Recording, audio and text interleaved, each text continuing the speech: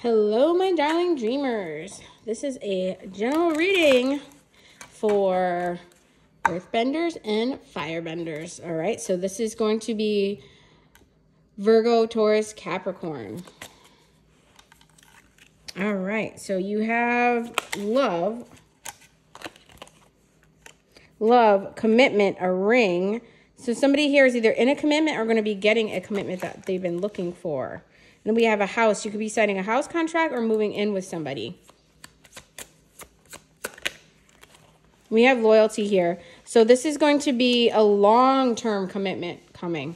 This is either a long-term relationship or like a 30-year mortgage. This is something very, very serious coming through, all right? So next we have the firebenders. This is going to be Leo, Sagittarius, and Aries. And we are going into Aries season soon. Let's see what we have. Disagreements or talking. This could be some gossip coming through. Talk to me about this.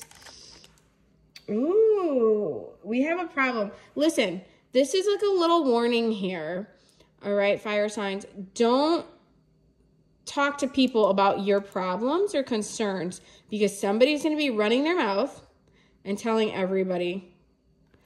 It's almost like I don't say they're glad that you have problems, but they just like it's like sharing it because they must watch a lot of drama, a lot of like Real Housewives or something where they feel they have the right. Somebody feels entitled to just share your news. Could be even be a relative. All right, so we have a change coming. We have it says reunion, change, transfer. This is the stork here.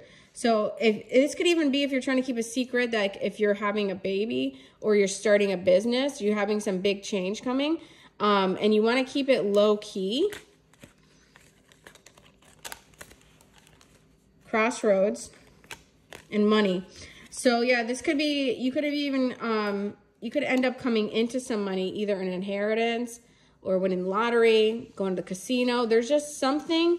This is good news, though, that you're trying to keep secret. And this is saying you might end up burning some bridges or someone's going to burn a bridge with you because they're going to run their mouth. So just be very careful who you're sharing with. And especially here, not to be like, oh, well, you know, Ariel has red hair. This person has red hair. They could wear red a lot or have a red car. All right, so just have a heads up on that one, all right? Follow for more readings. Thank you for watching. My name is HFIC. I'll see you real soon.